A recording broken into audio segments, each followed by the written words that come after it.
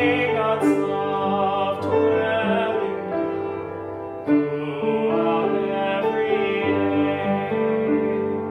May God's countenance shine upon you and be gracious to you. May God's Spirit be upon you as you leave this day. Today's hymn of the week is Glory to God, 549, May the love of the Lord.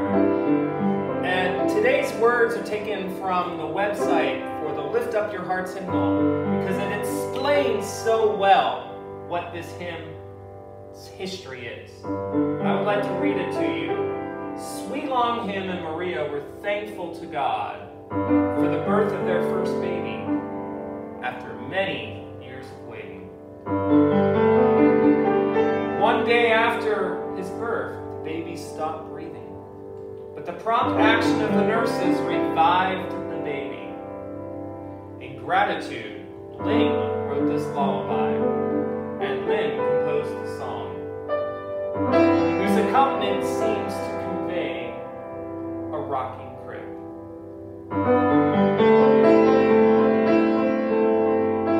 So this tune was created initially as a lullaby. However, as a result of God's providence in the life of their son Sunti, Maria created the English text loosely around the Hebrew scripture of Numbers 6:24 to 26, the Aaronic blessing. Right? Musically speaking, with the melody having a lullaby nature, the keyboard accompaniment was kept deliberately simple and tender to strengthen the imagery of resting in God.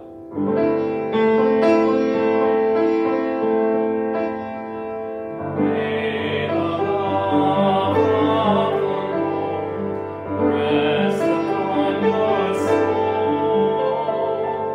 May God's love dwell in you throughout every day.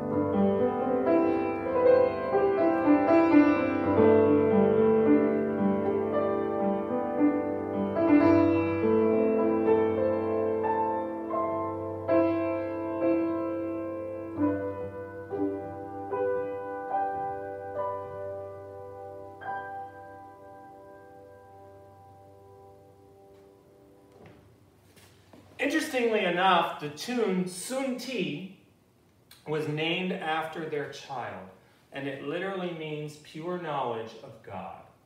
It's in a southern Chinese dialect. I do not know how to pronounce this word, T-E-O-C-H-E-W. So thank you very much for listening to Hymn of the Week, and may God's countenance shine upon you. Sing with me. May God's